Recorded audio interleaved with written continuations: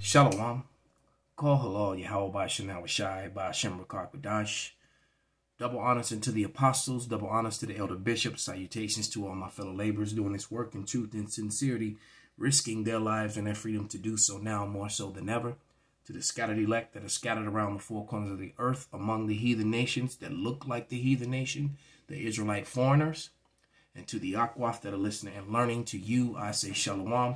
This is your brother Malcolm from the branch of the Great Millstone here in Chicago, coming at you with another lesson in truth and in defense of the gospel.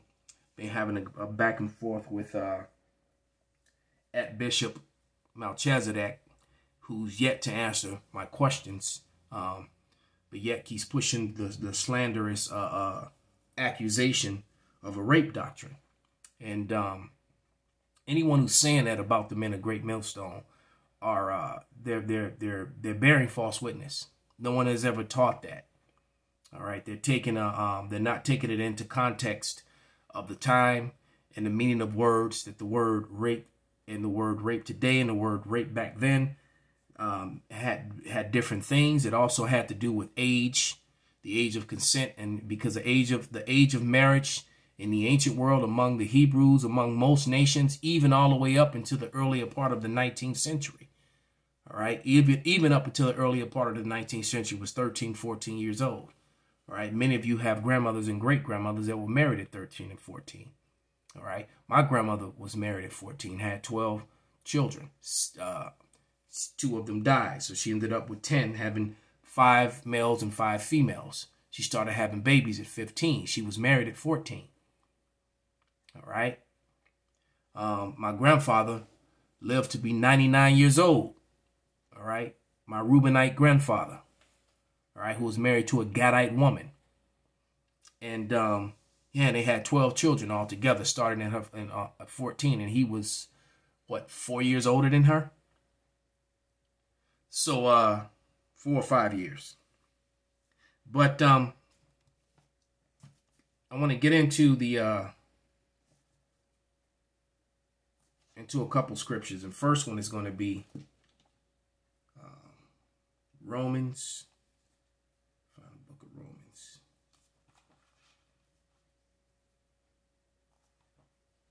Because I'm hoping that the brother wasn't trying to be malicious. Because he didn't really seem like that type. But, you know, I don't know. But this is Romans 15 and 4.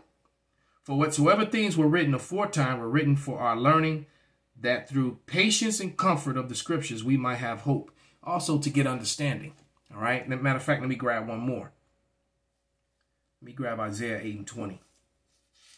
Because there are hard and dark sayings in the Bible, and this whole misunderstanding about rape is one of those things. All right. And this is Isaiah 8 and 20, and it reads, to the law and to the testimony, if they speak not according to this word, it is because there is no light in them, no understanding. All right. And no one in GMS is teaching that you can just go out and snatch women. That is a complete and total fabrication and a lie, slander. The law is very clear. If you were to touch a woman sexually, all right, and go on into a woman and she was against it, she cried out, that man gets put to death. That's what we teach. That's what the Bible says. Now, if the woman didn't cry out and she was a wife of another man, then they both were put to death. If she didn't cry out, all right, then that man would have to pay a dowry to that father. And there are scriptures to substantiate all the statements that I just said. All right, so let's go to and then there's a whole law on how to on taking captive women, whether it be our people or heathen. All right, because the only group of heathens we were told not to go into were the ones was the ones in the land of Canaan in Deuteronomy 21st chapter. All right, but let's go to, matter of fact, we'll start there. Let's go to Deuteronomy 21.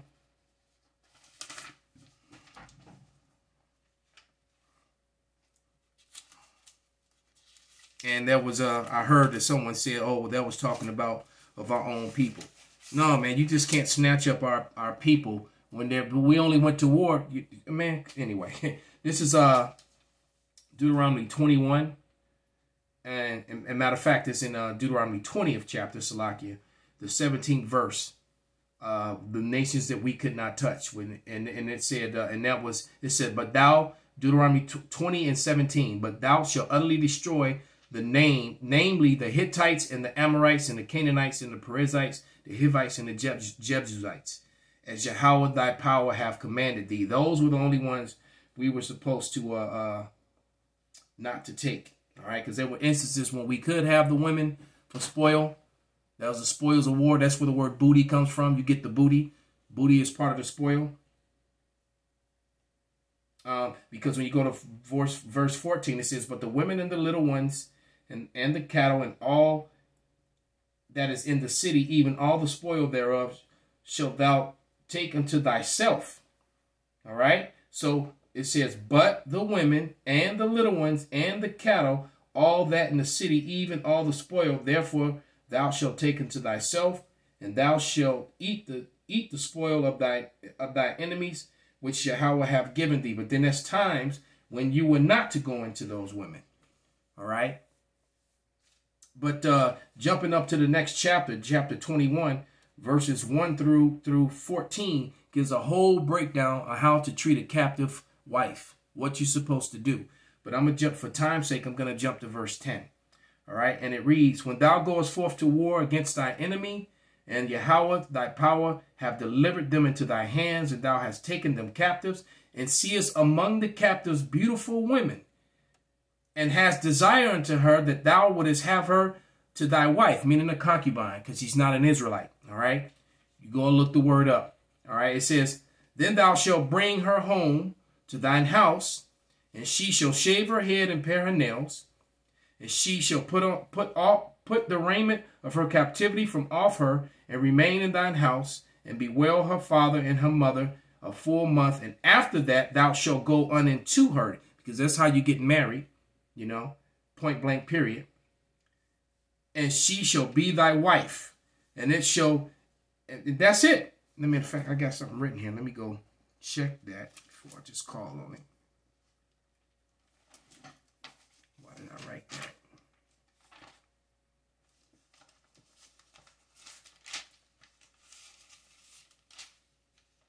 Oh, yeah. Talking about Samson. Okay, that's why I wrote that. All right, because Samson, it didn't say Samson was going off or anything. All right. As a matter of fact, Samson had his mother and father bargain for the woman, that the dowry may be paid. Even though the Lord was using this woman just to pick a fight with the heathens, with the Philistines. But at Judges 16:1, then went Samson to Gaza, and saw there an harlot, and went unto her. Did it say Samson went off? Was he wicked? No, not at all. Now let's go to chapter 14. If you go to Judges chapter 14, verses 1 through 3, it says, and Samson went down to Timnath, and saw a woman of Timnath, and the daughters of the Philistines. And he came up and told his father and mother, and said, I have seen a woman in Timnath, the daughters of the Philistines. Now therefore get her for me to wife. You hear that? So there's a lot of guys that he said, get her for me to wife. So he wasn't breaking any laws or none of that. All right. Then his father and his mother said unto him, is there never a woman among the daughters of thy brethren, or among all my people, that thou goest to take a wife of the uncircumcised Philistines? And Samson said unto his father, get her for me, for she pleases me well. He wanted this woman. She must have been fine for him to go through all that trouble to go, because the Israelite women are beautiful, some of the most beautiful women on the earth. But hey, there's a lot of heathen women that are attractive too, though. All right. But nevertheless, no law was broken. So that clears up that whole thing that you can't be with a heathen. You can have a heathen concubine, man. She's just not to get the rights of a wife. The Israelite woman always comes first. Okay. But let's get to this Matter of fact, let me play a clip of this video before we go to the next portion to prove these points. All right. About betrothal.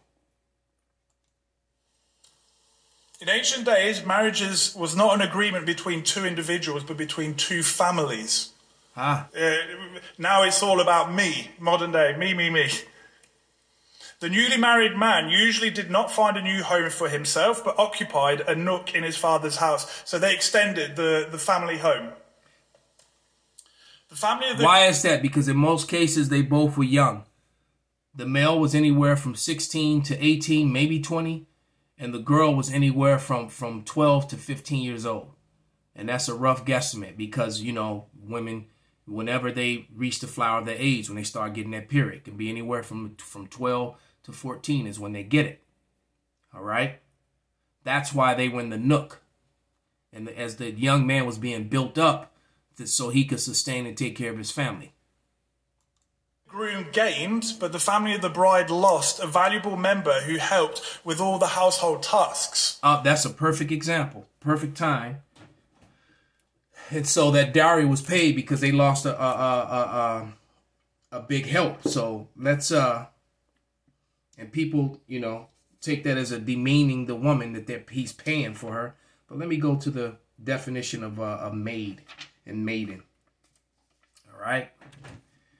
I'm going to try and read it through the camera, okay, so that you can see.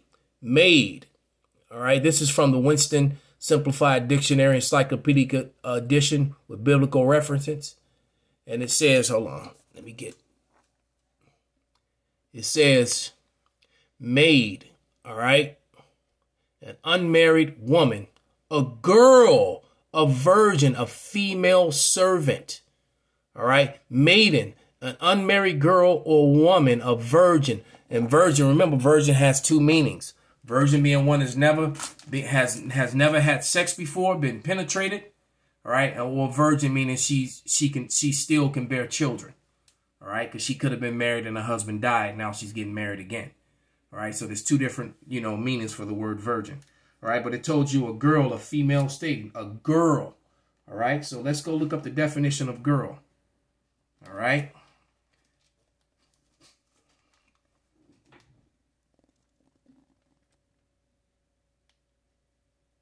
A young girl, a young person, a female child, young unmarried woman. All right. So there's a difference between a child and someone who has reached puberty, because both male and female are considered adult by the law of the Hebrews when they reach puberty. They're responsible for themselves, meaning if now they don't have no covering for their sins. All right. So now that we've got that out the way, in today's society, if you marry somebody 13 or 14, that will be called statutory rape. That is where the confusion and the rumors and the lies were spread, because we were pointing out the fact that in ancient times, people, like I said, even all the way up into the earlier part of the 19th century, people were getting married at 13, 14 years old. All right. I think that even in The Color Purple, the girls were like 13, 14 years old as they were going into them and getting them pregnant and marrying them. And most of these men that were doing this in that movie were old enough to be the fathers of these girls. All right. So let's click to another video talking about ancient. Nope, this one. Oh, come on, man. Okay. I guess I got to put in the whole name again.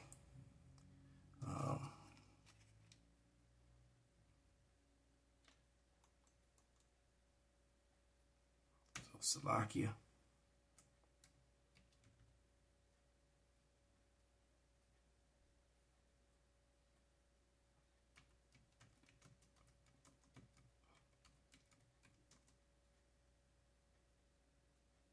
Oops, nope, not that one.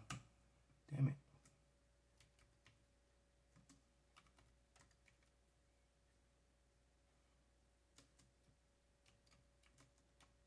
I had it all set up, so I don't know what happened. There we go. Ancient, okay.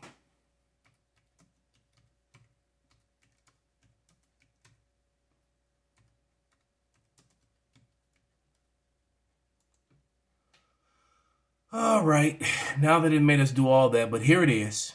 Let's click on this video. In ancient Egypt, a woman was Yeah, I think I had it queued up. See, that's how you know I had it there, and all of a sudden it disappeared. But we're going to start at about the, because King Tut became king at 12. He was married and died by the time he was 18. So his wife was probably 3 to 4 years younger than him. So where your shipping address types itself. Where all your tabs go. Okay. It's really been a challenge doing this video. Who, more than any of his reign's accomplishments, had beautiful images of him with his wife, Ankh-Shinamun, in romantic poses. Another thing that shows you, too, is that they were people of color. They were not so-called white people. And we know that the Israelites came up amidst the Egyptians, amidst the Mizraim, all right? And all these images of them clearly show that they were people of color, swarthy people, very dark, with woolly hair. Interestingly, every painting of Tutankhamun and Ankh-Shinamun depicts their devotion to each other by their proximity, hand gestures, and adorable expressions. Now remember, he was 18 at death. He became king at 12. So, and his bride was much young. Well, not much younger than him, but she was a good 4 or 5 years younger than him, more than likely. All right. And the video's the information's gonna confirm that. Such art covers most of the concerned pharaoh's tomb, who died at the mere young age of 18. Sadly, Ankh-Shinamun disappears from historical records shortly after, possibly implying her early demise as well. Well, because normally when an Egyptian king died, they buried his wife with him. So they probably killed her and then buried her, you know, in the tomb with him, more than likely. Well, this was a common theme in now look at this tomb. I mean, we're kind of covering multiple things here at once. We're talking about marriage and rape, but we're also proving beyond a shadow of a doubt, which you will get no argument among the Israelites, that these are the people of the Lord. You know, a lot of these are Hebrews on this wall, and they were mixed in. You know, they came to be among the Egyptians. So you have to ask yourself, you know, where is the Birds and the Burgess and the, you know, the Finkelsteins and the Cohens? Where are they? You know, who are they? Because they clearly are not the ancient Israelites. But let's go. Tomb paintings, as more art and inscriptions showed husbands and wives eating and dancing and working together. Where your shipping address types itself. Where all your tabs go.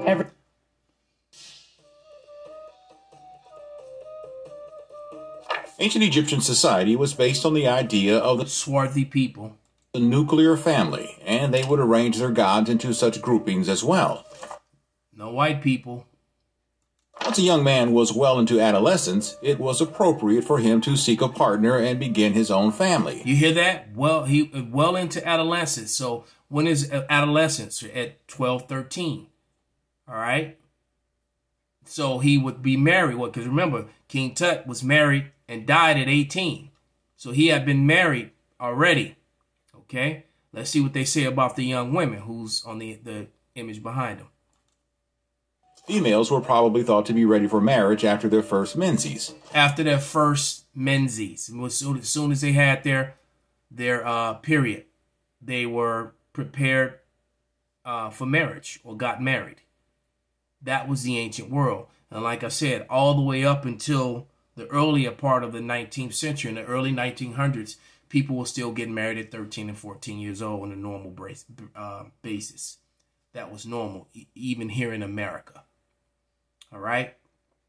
So, you know, I hope that clears up some of the misunderstandings, you know, and that this was a edifying and, you know, video, and you know, with good information. So with that, I'm going to give all praises, all honor and glory unto Yahweh, by Hashem, Yahweh Shai, by Hashem Rakak Wadash, Wa Abba Babal, Kwam Yasharala Shalom.